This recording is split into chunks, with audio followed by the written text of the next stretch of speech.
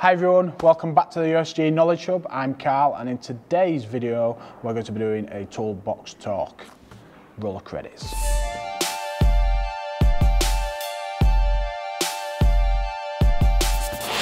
Bam. So in today's video, a little bit of a treat. To be honest, it's my personal bag, but what I'm going to do today is talk you through some of the tools that I think may come of use and be useful for you guys all out in the trade, and what would make a good set of startup tools for any apprentice or anybody just starting out in the trade or anybody experienced, and things that you may find of some use to make your job easier on site. So in today's video, unfortunately we're not sponsored, but my new bag is a Veto Pro Pack bag, so if Veto want to get in touch, you know, send us some stuff, feel free to. The camera crew are laughing, but secretly they all want this bag. So basically what we're going to do is I'm just going to go through each section of my bag, and I'm going to talk you through some of the tools that I use on a daily basis and things that have helped me along the way out in the field when it's doing jobs, and just making things a bit easier. And if anybody knows me, they like to know I am organised, so and I'm sure the rest of you are too. So obviously if you're organised, you're prepared, it makes a job much easier, and obviously by having the correct tools it makes for a better job too. Okay, so first of all, this bag for me, I've bought just because I've seen some reviews on it, and it's a good compact bag. It fits most things in, and it allows you to put all the tools that you need in the bag, but also not to make it too heavyweight. It's too heavy and bulky to be carrying around on site. Okay, so it's just the right size. So what I'll do is I'll give you a spin round. Obviously there's a few different components to it, plenty of zips and pockets on the bag. And this is a Veto Pro Pack Tech MCT. Obviously, we'll start on this side, to be honest. So obviously you've got the strap, the shoulder strap there, you've got a carry handle as well. So we've got a point here for the tape measure. Okay, so as you can see on there, it's got two pockets there. So tape measure, always handy to have. So this is useful for doing any kind of measurements, obviously, especially things from downlights or taking things out. Just so you'd have to use on site. So I use this on a daily basis. So tape measure is the first thing you should have in your tool bag. The next thing I have here is, this one's a Fluke, but to be honest, you can get them in different makes and models, but basically this is a Volt Alert Fluke, and basically this lights up and shows where there may be voltage on wires, that kind of stuff. So it's good because non-contact, you can just go across something and it will light up and it'll give you an indication that there may be voltage there. So that's another cool thing to have in place. Okay, so I'll leave that one there. So that's a Fluke Volt Alert pen. So that's two parts there. Spin it around. So obviously I've got a couple of pens, just normal pens. I've got this tape holder here, so I've got a selection of different tapes. Obviously when you're working with different wires, you're having to tape things up. Obviously CPCs, just some white tape to mark on things, some black and some blue. So just a good selection of tapes really. We also have this little thing here. This is called a marksman.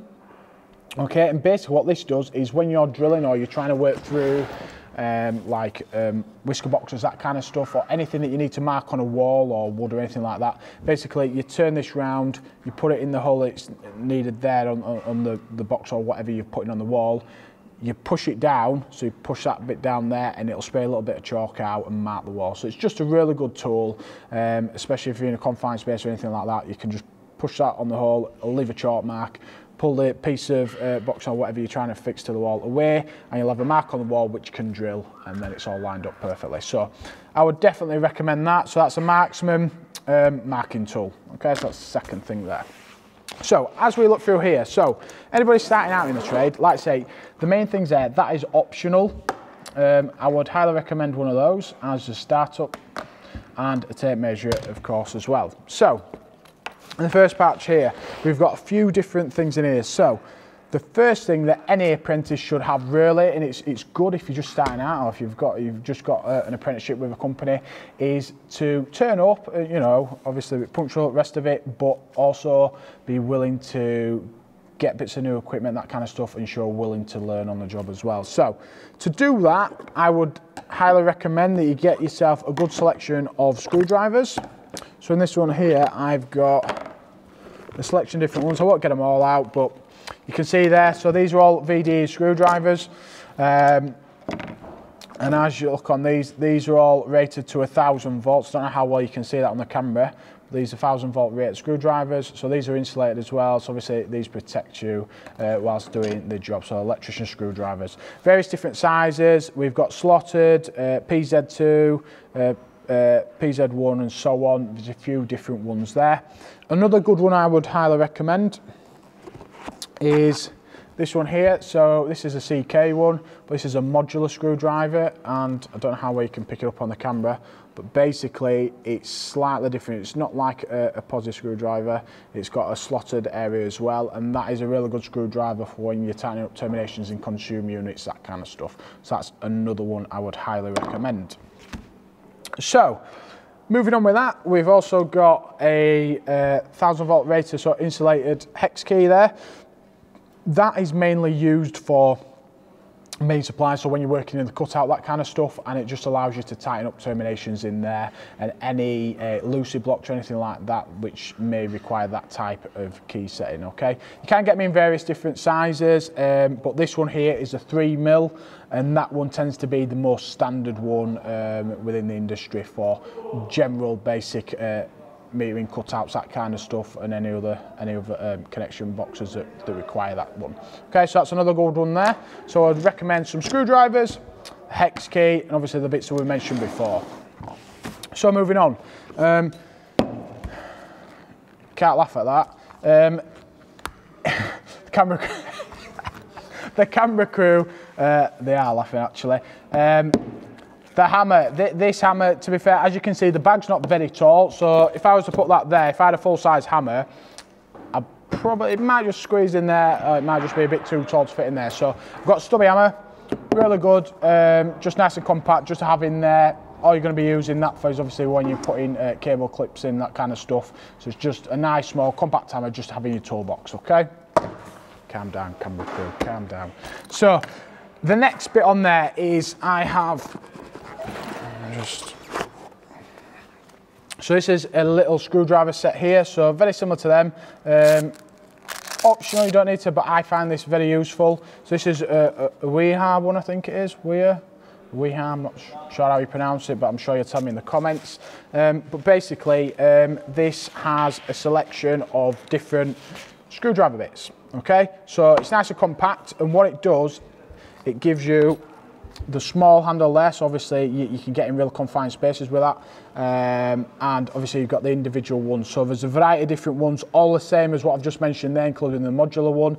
What it allows you to do is just pop those in like so, and then you've got a nice stubby little screwdriver there. These are insulated as well, rated to 1000 volts, so perfectly acceptable and the right tool for the job in the electrical industry. Okay, so I would highly recommend one of those. I use this quite a lot, and especially like say if you're in tight cupboard space, that kind of stuff, and you're working with switchgear, consumer units, or even just putting accessories on, that kind of stuff, it's definitely a tool to buy. Okay, so you've got a good selection of normal screwdrivers. We've got the stubby set as well. But like I say, these are optional ones. Just by getting a normal set of screwdrivers to start you off with is perfectly fine. Okay. So the next bit we've got here is Weha again, and this is a torque screwdriver. I won't go into this too much, but basically this torque screwdriver I use on my job, especially on consumer units, that kind of stuff. So to comply with manufacturer instructions and to limit the risk of you over tightening or under tightening and leaving a loose connection, you're going to use a torque screwdriver, and in this case, this Weha one, very much the same as that. You can see a bit of a trend going on here, aren't you? If these guys want to sponsor, feel free. But basically, this torque screwdriver, you can set to different torque levels, obviously what the manufacturer states on the consumer unit, that kind of stuff, and then you can tighten your terminations and they will be at the correct torque setting. So I would highly recommend investing in one of these, especially if you're progressing into working with the consumer units and your employer is allowing you to do board changes, that kind of stuff. Just because you're going to comply with everything there and you're going to make sure everything is correctly tightened up. So all that works is obviously you take that piece out, you adjust your torque setting with that, Once you're happy with it, pop that back in. You get your little bit, very similar to these ones, pop it in there, lock it off, and then you would tighten it and it would click when it gets to the correct torque setting, basically. So you do all your terminations in there lightly, and then you go over your consumer unit with that, and that would give you a nice torque setting on each termination, making sure you're compliant. So bob that one back together.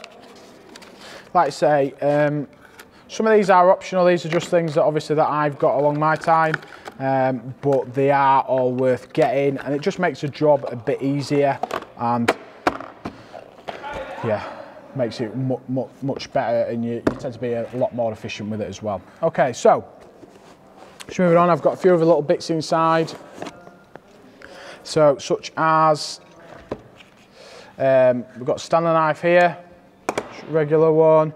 We've got some odds and sods screwdrivers, small poddies, that kind of stuff.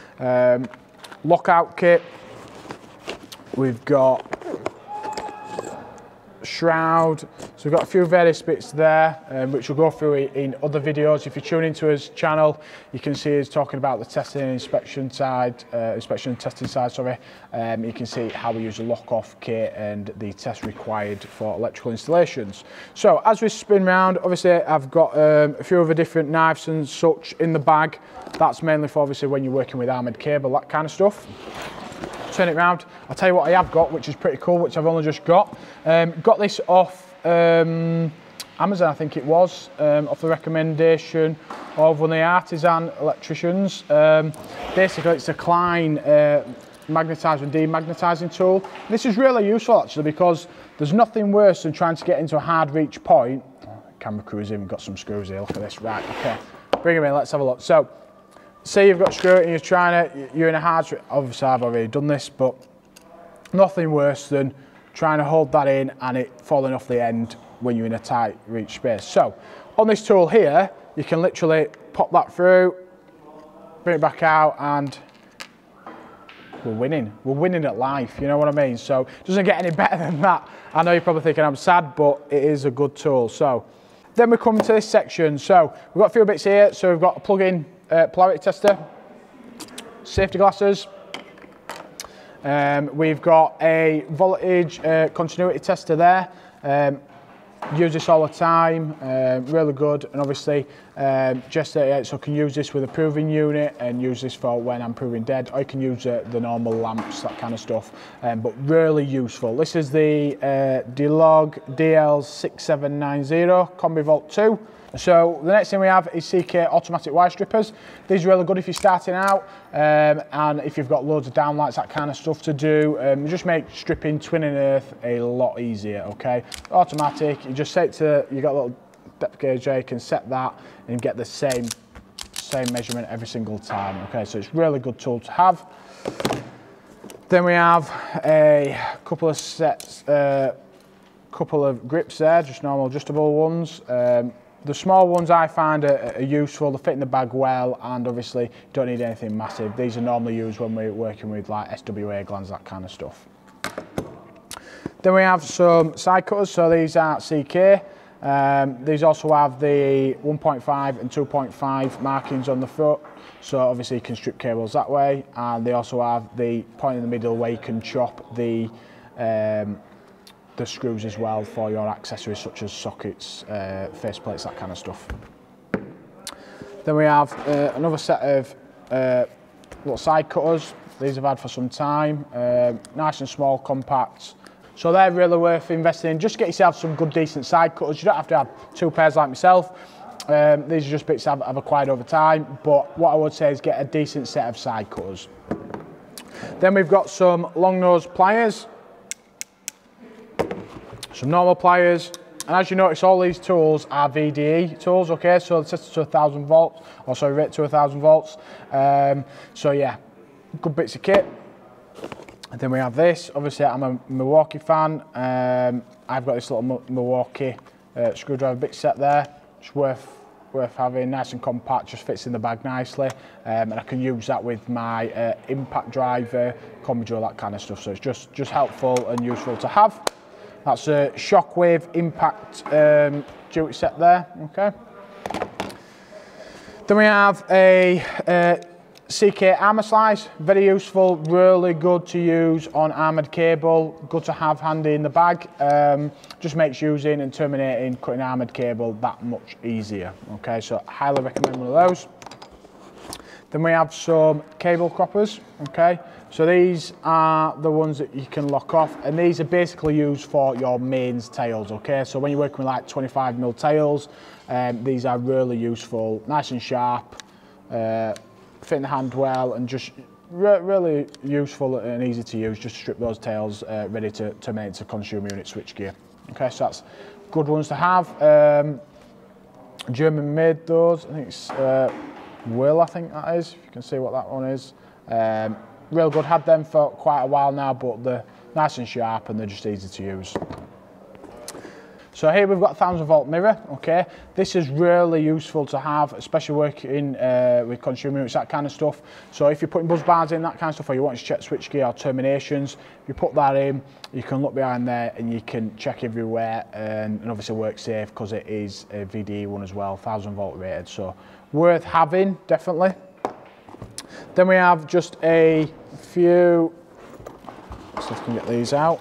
Okay, so then we have a few different types of Allen key basically. So these sets that I've got here are Magnuson ones, but these are like the Star security type ones. Just really compact, nice and easy to use. And I've got a set of the normal ones as well. Spare screwdriver bit thing there from Impact. Then I have a rethreading tool. Okay, so this is really useful for the lugs in the back of sockets, that kind of stuff, and back boxes. Basically, if that thread's going, you're trying to screw it back, and the thread is buggered basically, if you go back through the rethreading tool, that will rethread that and allow you to put that screw in nice and easy. So highly recommend. And then other than that, I think we've just got a few odds and sods. So we've got some Wagos. The different types, always handy to have in the bag, especially when you're testing that kind of stuff. And pretty much, looking at things there, that is everything. So obviously there's quite a lot here, but the main bits I would recommend if you're starting out, would like I say, is a good set of screwdrivers, such as those. Got all the screwdrivers. The hex key, would definitely recommend that. Some good side cutters, a plug-in socket test polarity tester. I would also recommend tape measure, roller, the mirror, and if you are working with consumer units, that kind of stuff, torque screwdriver. Obviously your safety glasses, they're going to be needed, and your conduit tester and your voltage indicator there. Okay. The rest of the stuff, such as the tail cutters, all that kind of stuff, they're all really useful to have. And obviously, as you progress throughout your training, that kind of stuff, you'll be able to get a pair of those because they are quite expensive, but they just make it a lot easier. Like I say, the rest of the stuff that I've got here are all extra add-ons to build up your tool bag, sorry. But just the bits there, I would say, are worth having. So yeah, like I say, if you've enjoyed this video and you've got a good insight of obviously some of the tools that I use, if you would recommend anything or you think there's something I could use that might be better on the market, please comment below and let me know. And if you've liked this video, please hit the like button and subscribe. And if you tune into our USG Knowledge Hub playlist, you can see all of the videos that we've put together, and hopefully there'll be some help to you. Take care, thanks for watching, bye.